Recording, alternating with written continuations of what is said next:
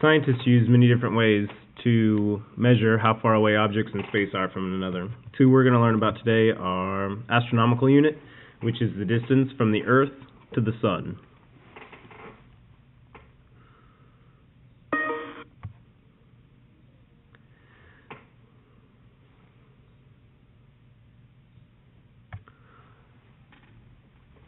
The other one we're going to learn about is a light year, and that measures the distance it takes for light to travel in 1 year. 1 light year is equal to 63,240 AU.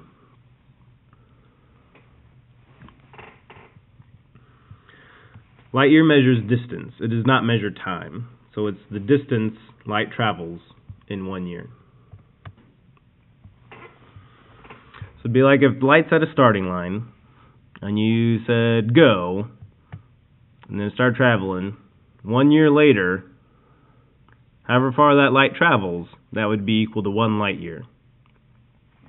So the distance from the start line to where it ended in that 1 year race is a light year.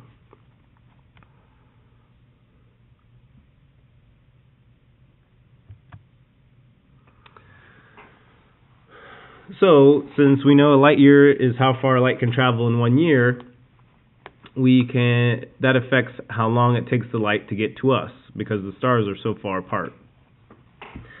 So if the sun puts off light, that light can travel, and travels 1 year and it would make it this far, 2 years and it would make it that far, 3 years, 4 years, 5 years before it made it to this other star. And so that other star is 5 light years away.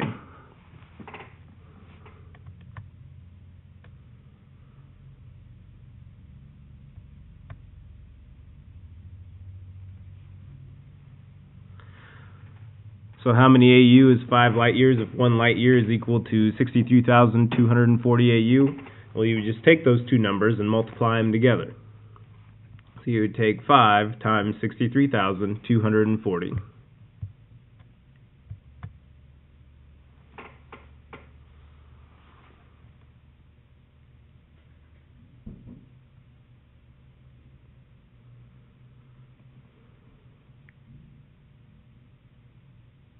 Okay, now go ahead and do your practice problem in your notes.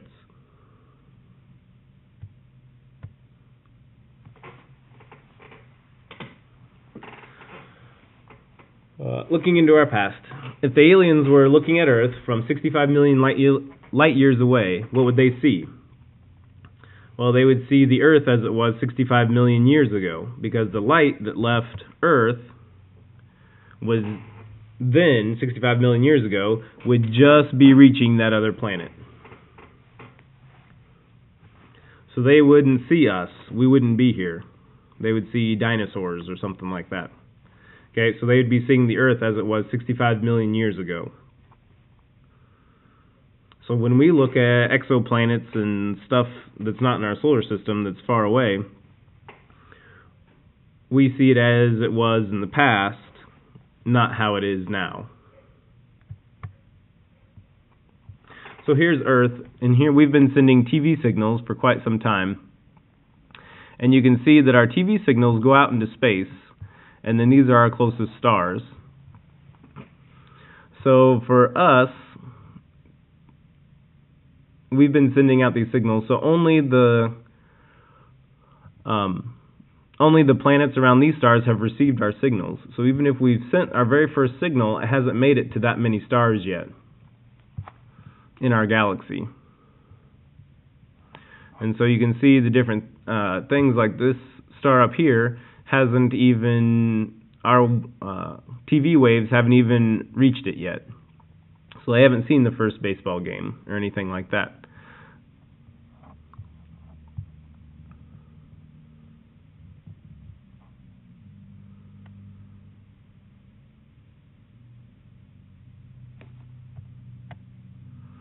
How do we find these distances? We use parallax,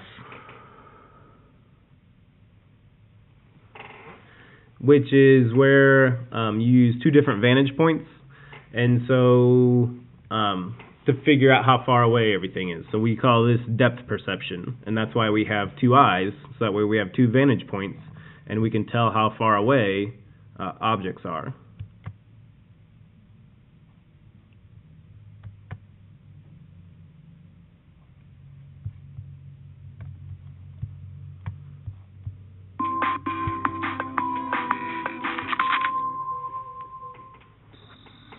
That star is 25 light years away. That one's 400. But how do we know that? It seems like measuring distances to stars should be impossible. It's not like we can stretch out a cosmic tape measure from here to Aldebaran, a giant red star that's over 400 trillion miles away. Fortunately, we've got triangles. Try this. Shift to the left, then to the right. Everything in front of you appears to move back and forth, but objects that are farther away move less than stuff that's nearby.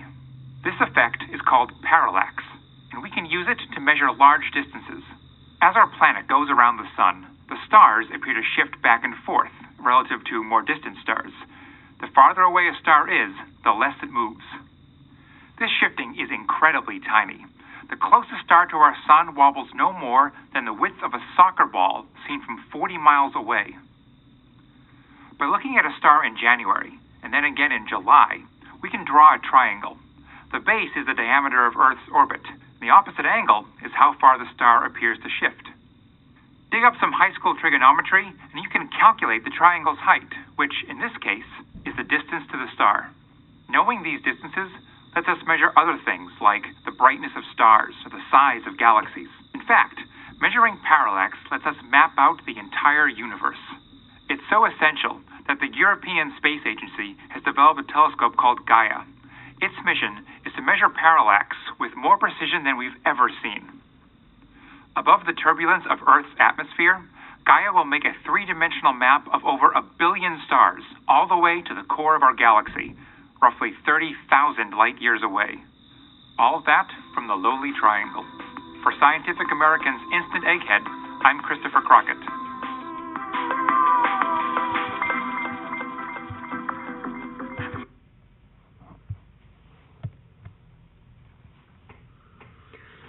How do you find these distant stars? Well, if you hold up a finger and cover up an object,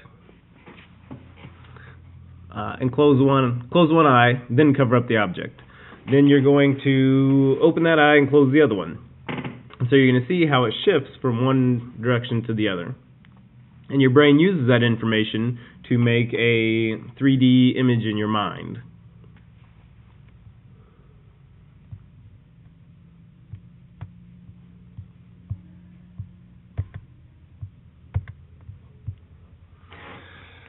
So this is in your notes again. So the sun is about 8 light minutes away. So a light minute is how far light can travel in 1 minute. So 8 light minutes is also 1 AU. So if the sun were to explode or suddenly disappear or something like that, we wouldn't know about it for 8 minutes. Alpha Centauri is the nearest star to us, and it's 4.3 light years away. So if Alpha Centauri exploded or disappeared or did something, then we wouldn't know about it for 4.3 years.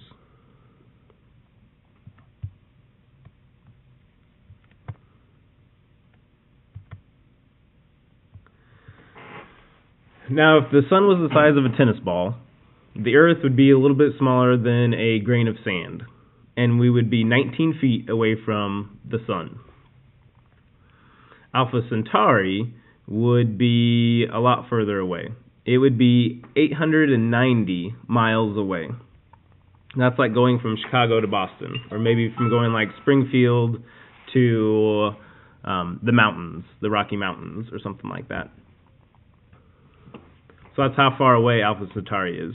The Earth would be 19 feet away from the sun if it was the size of a tennis ball, but Alpha Centauri would be way over in the Rocky Mountains. And the sun's a whole lot bigger than a tennis ball.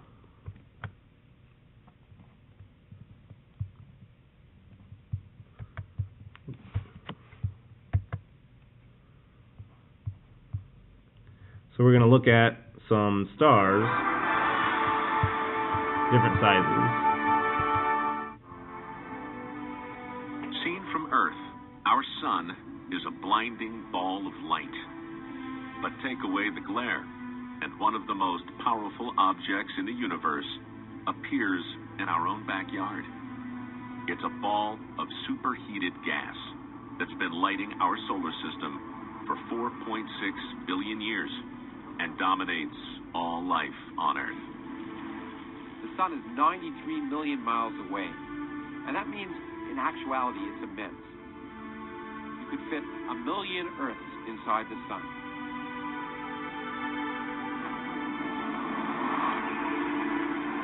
It's nearly 1 million miles in diameter, yet our sun is tiny compared to the really big stars out there.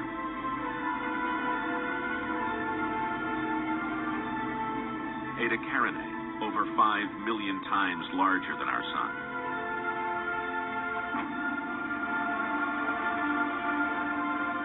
Betelgeuse, 300 times larger than Eta Carinae. If it was our sun, it would reach as far out as Jupiter.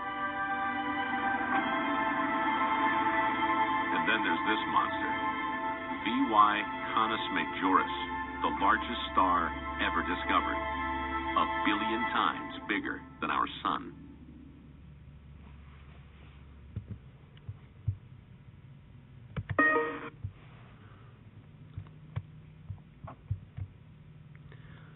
So here's a picture of the Milky Way galaxy, and all those little dots in there are stars. But how do they look, why do they look different from each other? The first one is the star size. As we just saw from that video, the size can vary quite a bit. How far away from Earth? Okay, so where we're looking at them from. And the last one is brightness, which a lot of time has to do with the temperature of the star. There's two types of brightness. There's apparent brightness and absolute brightness. Apparent brightness is how bright a star is when viewed from Earth. Okay, so if you're standing on Earth and you're looking, then which one appears to be the brightest? Okay, so now I want you guys to think about which star has the most apparent brightness. Which one appears to be the brightest star of them all?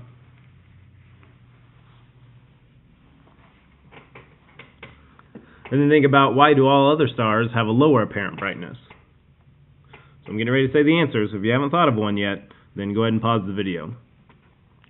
So the star with the most apparent brightness is the sun, because it blocks out all other stars during the day. You can't even see any others because it's so bright. Okay, and then all the other stars have a lower apparent brightness, not because it's the biggest, because we just saw in that video that it's actually kind of small. It's the closest, and that's why. It's the only star in our solar system. Absolute brightness is how bright a star would be when viewed from the same distance as the sun from Earth. So if you lined up all the stars in a line the same exact distance away, that would be absolute brightness. So that way they're all at the same distance. So from that video, which one would have the most absolute brightness?